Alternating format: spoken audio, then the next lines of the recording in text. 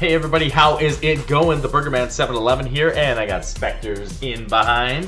And my video is uploading right now. he's already made his video. It's already up. Probably gonna hit YouTube by the time this one does. Oh my goodness. There is some exciting news in the Battle Pass that just dropped today.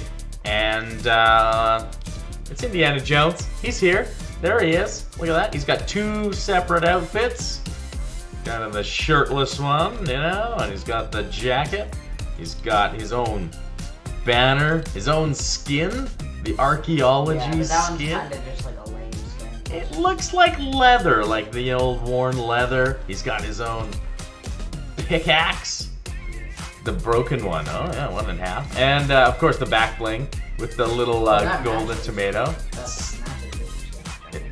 Yeah, I'd put those two together. I'd put those two together. And then he's got his emote. Where he dusts off the hat. Sweet. There it is. And then here's this up close. Yeah. He's got his whip. There we go. And the first misadventure. There it is. The load screen. Very cool.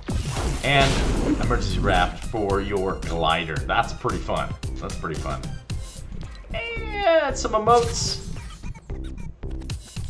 And a spray even, so that's cool. So all of this stuff is really quite fun. I hope you guys like and comment and tell me which one is the one that you're looking forward to the most. Whether it's like the spray, or whether it's the skin, or whether it's, you know, maybe just that cute back bling. Whatever's tickling your fancy, put it in the comments below.